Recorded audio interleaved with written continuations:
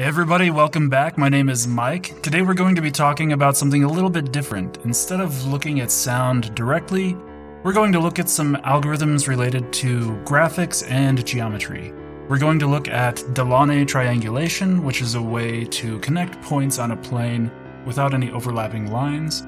We'll look at Voronoi partitioning, which is a way to split a plane into the regions that are closest to a given set of points. And natural neighbor interpolation, which is a way to use Voronoi partitioning to smooth between randomly sampled data points. Alright, let's have some fun.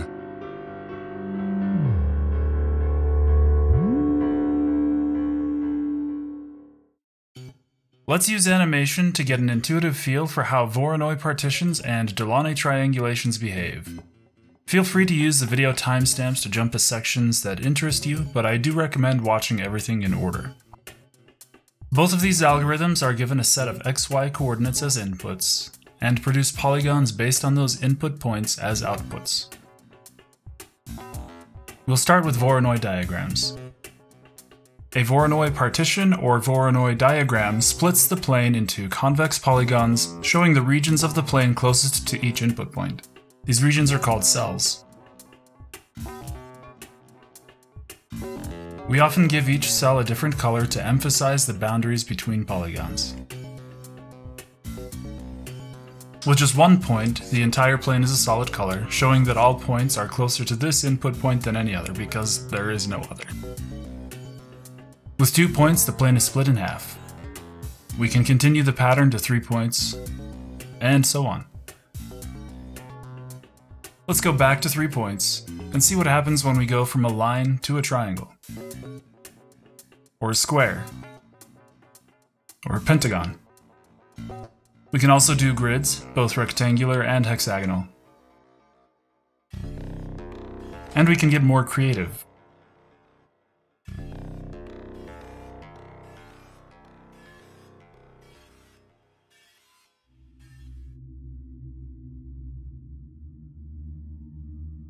Now let's look at Delaunay triangulation. Delaunay triangulation gives us a set of triangles connecting all of our points together without overlap, and avoiding really thin triangles as much as possible. Voronoi diagrams and Delaunay triangulations are closely related to one another. Every edge of a Delaunay triangle is perpendicular to an edge of a Voronoi polygon. And if we draw a circle through the corners of each triangle, called a circumcircle, the center of each Delaunay circle, or circumcenter, corresponds to a vertex of a Voronoi polygon.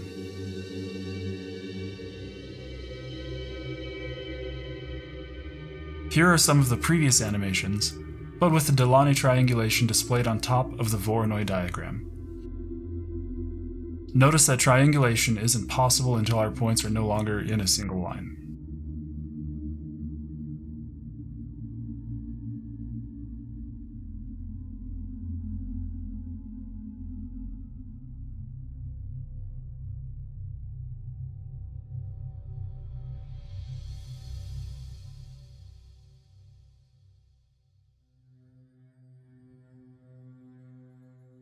Now that we've started building our visual intuition for how these algorithms behave, let's dive into the details of Delaunay triangulation.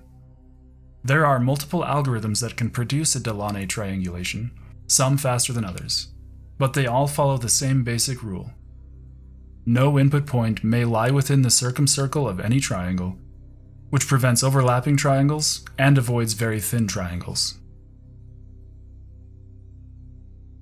I chose to use Ruby to implement a 1980 algorithm by Lee and Schachter, filling in the gaps with some small modifications.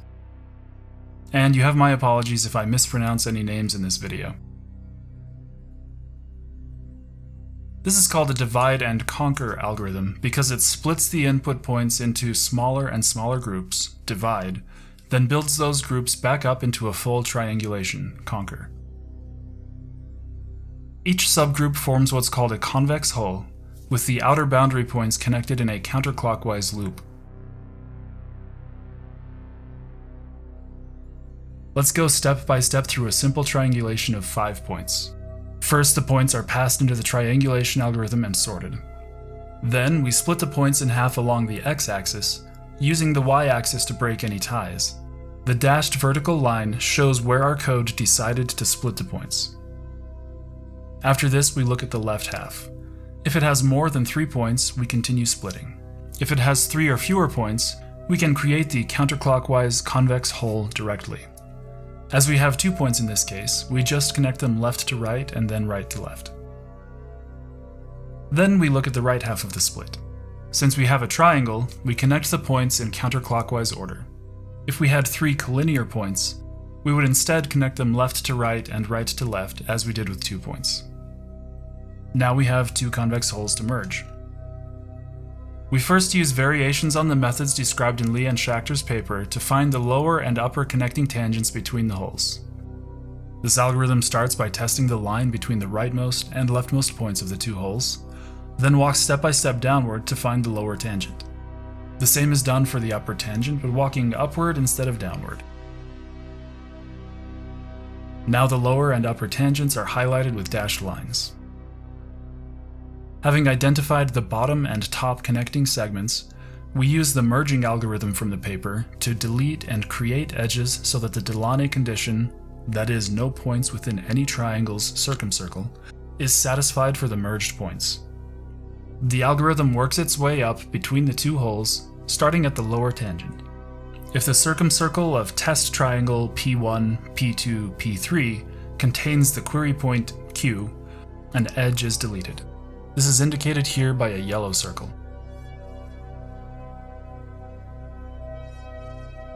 Otherwise, if all of the query points are outside the test circumcircle, an edge might be created. This is shown by a green circle.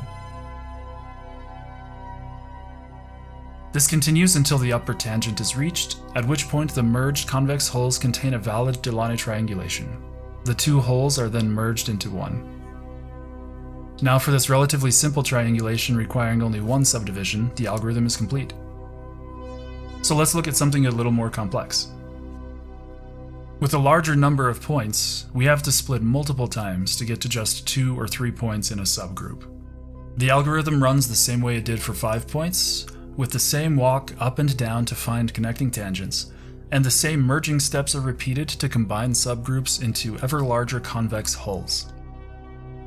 When we run into a subgroup of 3 collinear points, we can see that our algorithm links them in a line, just like it would have for 2 points. When merging these collinear hulls, we only have to link the 2 closest points. The merging algorithm handles this implicitly. Vertically collinear points are handled the same way.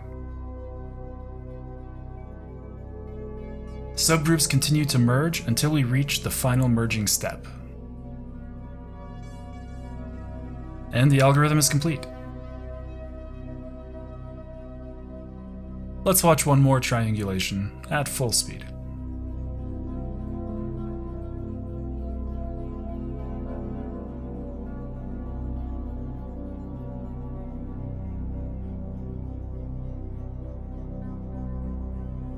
There you have it.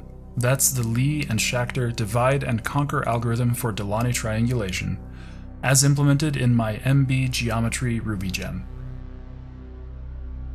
You can view this code on GitHub.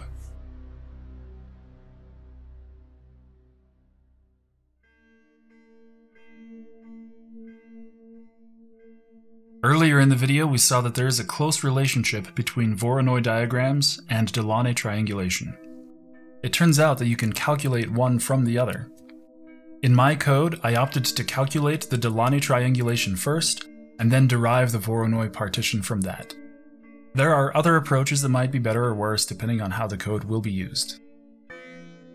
The first step in generating a Voronoi diagram this way is constructing the Delaunay triangulation. To avoid infinite polygons at the edges, we pick a bounding box to use as our display area, and reflect the input points across the walls of this bounding box. Because Voronoi polygon edges always occur halfway between 2 input points, this guarantees we will have polygon edges at our bounding box. Now with this expanded triangulation, we collect every triangle's circumcenter, as these mark the vertices of our Voronoi polygons. Due to limits on floating point precision, sometimes vertices that should be in the same place aren't. So we have to find all vertices that are close enough together that they should probably be in the same place, and merge them. Next, we look at all the triangles connected to a given input point. We place their circumcenters into a counterclockwise list for that input point. That list of circumcenters forms the boundary for that input point's Voronoi polygon. Do this for every input point, and we have our Voronoi diagram.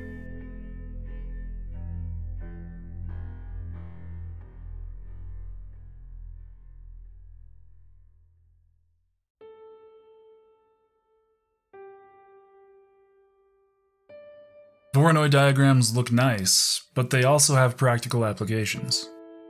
As one example, they are sometimes used in geospatial information systems. Suppose you take a bunch of measurements at random locations, let's say elevation. A Voronoi diagram can tell you what the measurement was at the closest sample to any given point. This is called nearest neighbor interpolation, and if you've worked with image scaling, that term nearest neighbor might sound familiar. Basically, if we have a bunch of samples, and we fill in any gaps between the samples with whatever sample was the closest, that's nearest neighbor interpolation. What if we want to blend between the sample points to approximate the value for a place we didn't measure directly? In general, this is called interpolation, and there are lots of ways to do it. Some methods of interpolation only work on perfect rectangular grids, while others can work with random points. We'll be looking at methods for interpolating random points. In computer graphics, a linear blend of colors between the corners of a polygon is called Gouraud shading. We'll draw the Delaunay triangulation using Gouraud shading. In other disciplines, this might be called linear barycentric interpolation. So, we can use our graphics system to perform simple linear interpolation on our dataset. That is, connecting our samples together with straight lines. This runs fast and obviously gives us a smoother result than nearest neighbor, but still leaves hard edges. And the interpolation can only ever blend between 3 input points, even if more of the input samples could have influenced the true value at our interpolated point. Also, the interpolation is fairly sensitive to changes in the input points. We can do a little bit better for some use cases by interpolating with Voronoi polygons instead of Delaunay triangles. This is still limited in the number of input points that can influence an interpolated measurement, still has sharp edges, and still jumps around if input points are moved slightly. We can do better still. Let's jump back to our Voronoi diagram. If we add a new point to our graph, that point gets its own cell, and that cell takes area away from the existing cells. We can use the amount of area taken from each existing cell to generate a weighted average. This is called natural neighbor interpolation. The lines shown here indicate the weight given to each averaged cell. We can move our new cell anywhere in the graph and get an interpolated estimate for whatever quantity we are measuring, whether it's color, height, etc. If we repeat this process along a grid of samples, we can plot a smooth, interpolated representation of our input points.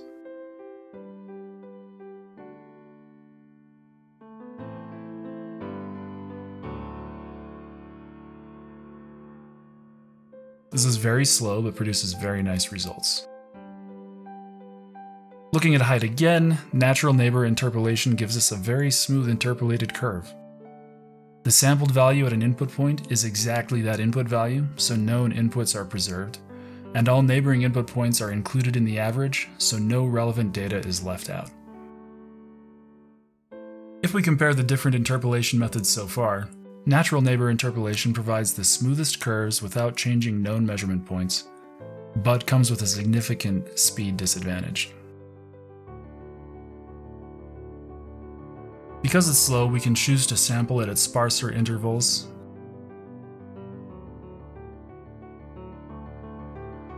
and then use simple linear interpolation or Gouraud shading from there, trading accuracy for speed.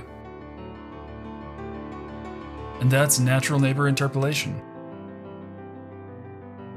It's kind of hard to script a reaction to mimic my true original reaction when I saw some of these images, but that looks really cool. There are many other types of interpolation I haven't mentioned, so you can search online for spatial interpolation if you want to learn more, and I will put some links in the description. By the way, I'll be applying natural neighbor interpolation to sound in a future video, so stay tuned for that. So thanks for watching. I hope you've enjoyed this exploration of something a little bit different from our previous sound videos. We looked at Voronoi partitions, Delaunay triangulations, and natural neighbor interpolation. I've got about 2 more videos planned for this video series, so please subscribe so you don't miss those, and if you have any particular questions or things you'd like to see in those future videos, let me know in the comments. Have a good one.